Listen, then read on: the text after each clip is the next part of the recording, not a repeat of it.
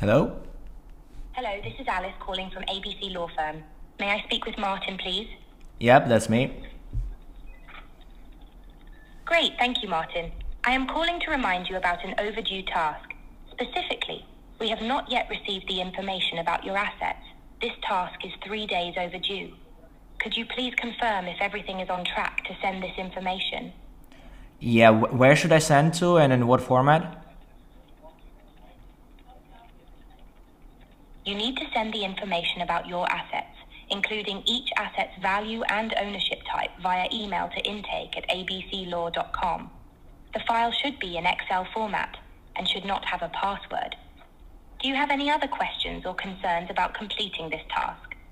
No, I think all clear. Great. When do you think you will be able to complete this task by? I think I can send it this Saturday. Thank you, Martin. Just to confirm, you'll be sending the information this Saturday. Is that correct? Yep, that's correct. Now, what you've just seen wasn't actually Alice speaking to me. It was an AI voice agent that was following up on an overdue task that we actually have stored in Clio Manage. If you can see over here on the screen, we have an open matter with an overdue task of 3 days with some information about assets and a description assigned to myself. And the AI voice agent not only was able to call up the client, get the information from them on when they'll be able to complete it, but also then pass that information back to the case management software. As you can see over here, we now have a new task created, follow up with client, task name, send information about assets, set for this Saturday, as that's when the client committed that they'll be able to complete the task by. Also in notes, we have a brief summary of the call. The status was commitment to complete obtained, when Saturday, and then the summary of the call as well, briefly describing what has happened. Now, this is the power of automated phone chases for boutique law firms using AI voice agents. In this video, I'm going to explain how you can build one just like that and start experimenting with these technologies already in your firm. Now, we need to complete 3 steps in order to build something like this. First of all, we need to set up our AI voice agent, and for this, we'll be using a platform called Vapi. After that, we'll need to set up an automation that will gonna be actually triggering the outbound call that we'll do with an automation platform called Make. And lastly, we'll need a separate automation to process the call results once the call is completed, to understand what was the outcome and then make any actions such as creating more tasks or creating notes in our case management software. Again, we'll do that with Make. So let's jump in and look at the first step, the voice agent. Again, I have set up this in Vapi. Essentially how it works is, first of all, you have an opening message. So for example, in this case it was, hello, this is Alice calling from ABC Law Firm. May I speak with the person first name, please? And this person first name is a variable that's passed when we are creating the call in step 2 inside of Make. Then we have a system prompt, which essentially explains to the AI what's its job. So right, in this case, we're saying you're an assistant at ABC Law Firm. Please first confirm that you're speaking to the right person. If it's not the right person, please disconnect, politely end the call. If the person is the right one, please explain that you have a task overdue and how much overdue it is. And then we are passing the information about the task name and the days that it is overdue. And then feel free to use the details in the description to answer any questions that the person may have about the task. For example, what I asked, hey, like where should I actually send it, right? And for that, we are passing the task description. If there are any issues that the customer has with the task which you cannot answer with this task description, then please take a message and pass it on to the team. And lastly, if everything is clear, confirm with them when they will be able to complete it by, and finally, end the call. So in general, in this case, we have 3 outcomes that we can have. Either everything is fine and we get the commitment from the client of when they're going to be completing the task by, and in that case, we're going to be passing as a result, essentially, either, for example, a day such as the Saturday, or I'll complete it on the 29th at 12 p.m., whatever. The second outcome could be that it's actually not the right person, right? And in which case the call disconnects and we don't disclose any information, which is obviously important. And then the third scenario is if they have any issues, then it will collect the information about the issues that they're experiencing and pass that note onto the team. Now, Apart from the system prompt, we also have a few more settings, such as, for example, which model we are using. In this case, we're using OpenAI. We can also connect it to a knowledge base, for example, for like more complex assistants, not in this case. Then we're choosing which transcriber model we're going to be using, which voice model we're going to be using as well. You can choose from a plethora of different voices with different accents and also different, let's say, speeds and latencies, which also then is kind of like a balance with the quality of the actual voice generation. Functions is a more advanced topic. And then in the advanced tab, we also have the server URL, where it's sending the end of call reports to, which will then be used at our step 3 of our automation. And lastly, the end call message as well. In the analysis as well, very important, it will summarize the call and also provide us with a certain outputs in a data schema. For example, in this case, I have specified one for each one of the scenarios that I've just described. So in case there's an issue raised, if the client's expressed having an issue with completing a task, set this field to whatever this issue was. If the call got finished because it was an unauthorized person, not the right person, then we are setting this second field to true. And if we actually got the commitment from the person to complete the task, then we'll have this other field, task completion date time commitment, which will store information of when the customer has committed to actually completing the task. And so each one of those will be filled in depending on which scenario, again, described in our system prompt, the AI voice agent will encounter.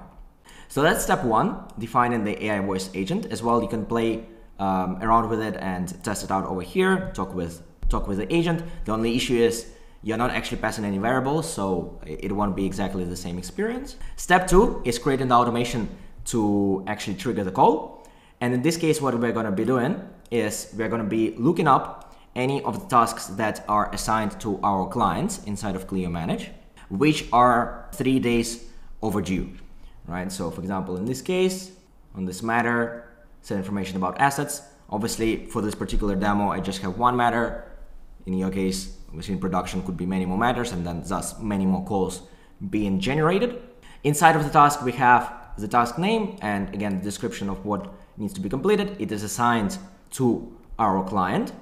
And as you can see, the due date is 3 days in the past. So this is what this first module over here is doing. It's looking up the tasks that have status pending, so status not completed, 3 days from now, or 3 days, sorry, in the past. And the assignee type is contact, meaning it's actually the client that is responsible for it. After that, we are iterating through all the tasks that we found. We are getting information about the contact to get their name and also to get their phone number. And then we are sending the phone call to VAPI using our assistant ID, which we got created and I've shown in step 1. And then passing the variable values, right? So passing the first name, which again will be filled out in the script over here and over here. Passing the task name, the task description, how many days it is overdue. And finally, contact ID and matter ID, which will then be useful in step 3. Once we actually receive the result of the call, we'll then be able to act upon it and update the correct details in the correct manner. And finally, passing as well the phone number and the name of the person again here as well. And finally, the phone number ID, that's essentially in VAPI you can buy a phone number from which you will be making those calls. So we just pass in the ID of that number here as well.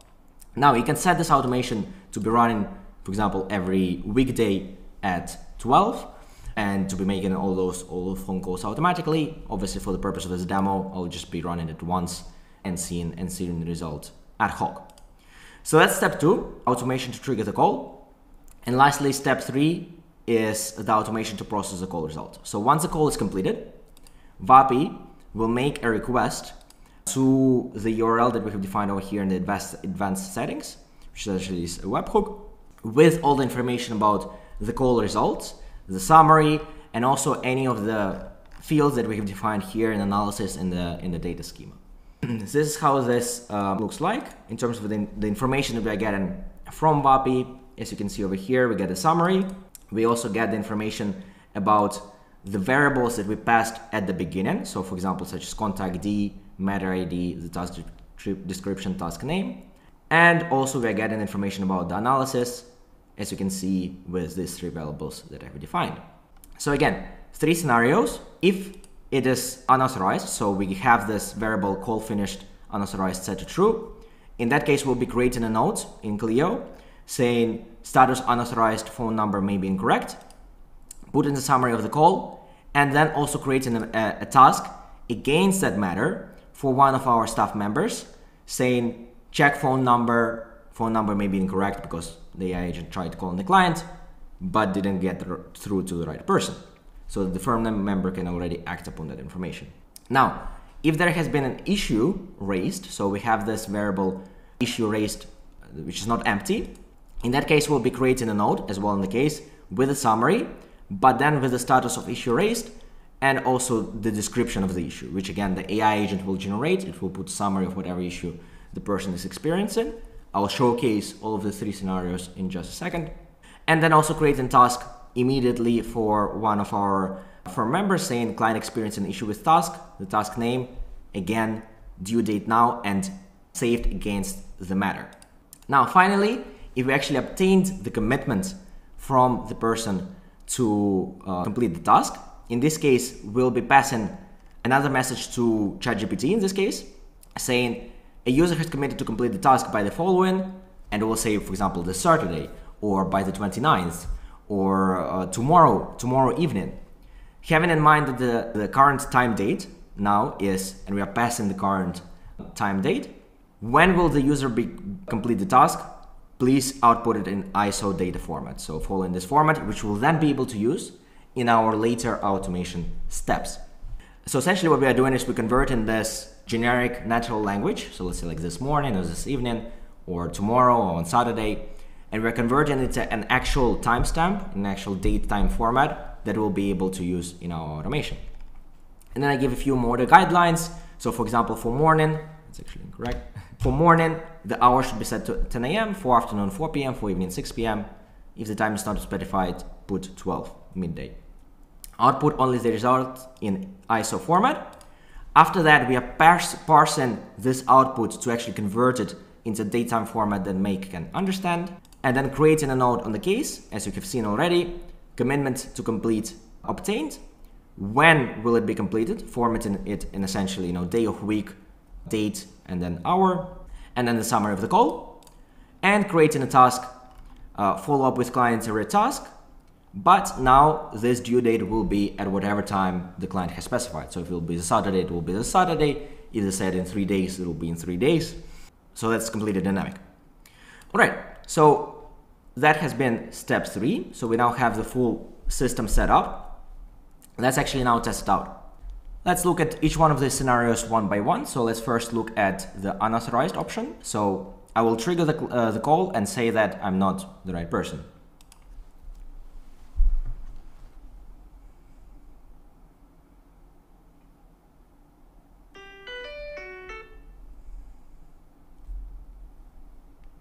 Hello, this is Alice calling from ABC Law Firm. May I speak with Martin, please? No, sorry, I'm actually Justin. Thank you, Justin. As you can see, it proceeds to immediately end the call. Obviously, we can add a few more instructions in terms of them saying, like, sorry about the inconvenience, or have a nice day. Let's see what happens. Let's see if this automation ran. Let's click Save Changes. As you can see, this first branch ran because, again, in the analysis, we actually got that called finished unauthorized was true, set correctly. And so that means if we now go against the matter, this obviously is the task that was created previously, but as you can see, one created for today, check phone number, AI agent called client, but phone number may be incorrect. And also against the notes, we have a new note over here, unauthorized phone number may be incorrect. Alice from BC Law Firm called looking for Martin, but spoke with Justin instead. So the firm staff can immediately act upon this issue. Now let's have a look at the second scenario where there has been some issue which will prevent the customer from completing the task, and the message needs to be passed to the team. Let's test it out. Hello? Hello, this is Alice calling from ABC Law Firm. May I speak with Martin, please? Yep, that's me. Great, thank you for confirming. I'm calling to remind you about an overdue task. The task is to send information about your assets, including each asset's value and ownership type. This task is currently 3 days overdue. Is everything on track to complete this task? Yeah, I'm actually not sure in which format I should be sending it. Could you please send me a template that can fill it out? Certainly, Martin. The information about your assets should be sent via email to intake@abclaw.com in an Excel format. The file should not have a password. I'll make sure to pass on your request for a template to the team. Is there anything else you're having trouble with regarding this task? No, that's it. I just need the template. Thank you for letting me know. I will pass on your request for a template to our team. Just to confirm, you need a template to fill out the asset information in Excel format, correct? That is correct. Thank you for your time. I wish you a nice rest of the day. Goodbye. Perfect. All right. So let's test then and see how automation works. I think it was this one. So as you can see, this issue raised branch was executed because in the analysis, in the structured data, we got that the issue raised was not sure on which format to send information, requested a template. And if we now go to our Clio matter, we'll be able to see that we have a new task for client experience an issue with task set for today, referencing as well the task name. And if we go to the notes, we'll be able to see that we have a new note, issue raised, not sure in which format to send information, requested the template, and a summary as well of the code. So it's working perfectly fine. Now, and lastly is obviously our last branch would be if everything is going ahead. So let's, you've seen a demo at the beginning, but let's test it out another time. Hello? Hello, this is Alice calling from ABC Law Firm. May I speak with Martin, please? Yep, that's me. Thank you, Martin. I'm calling to remind you about a task that is currently overdue by 3 days. The task is to send information about your assets, including each asset's value and ownership type. This information should be emailed to intake@abclaw.com in an Excel format without a password. I wanted to check in to see if everything is on track for you to complete this task. Yeah, I'll probably need another 4 days to complete it. Thank you for letting us know, Martin. I have noted that you will need another 4 days to complete the task. Is there any issue you're facing or anything specific you'd like me to pass on to the team to assist you? Nope, all good. Great. Thank you for your time. I wish you a nice rest of the day. Goodbye. Perfect. All right, so let's check it out how automation works. So the information we're getting from VAPI is the following. We get the summary. We also get the task completion date, time commitment in 4 days. Then from ChatGPT, again, we are passing today's time, and as a output in 4 days, we get the results. So that would be today is Thursday, so Friday, Saturday, Sunday, Monday. So that's perfect. The 1st of July. We are then parsing that information in a format that Make can understand, creating a note, and then creating a task. So let's check out our matter. A task for the 1st of July in 4 days to follow up with the client their task, and as well in the notes, a new task with the commitments to complete this by Monday, commitment to complete obtained, and again, a summary of the call. Now, obviously, this is just a brief example of how an assistant like this may work. Obviously, it can be much more complex. You can also add things such as function calling, where the agent during the conversation will be able to get information, for example, about the case details or look up any information online. It will also be able to act, again, throughout the call and make some kind of actions inside of your system as well, such as, for example, completing a booking or confirming a calendar time, which if it's available or not. So really, the sky is the limit here in terms of possibilities. How close is technology to being ready to be deployed? I would say already it can be deployed on some simple tasks.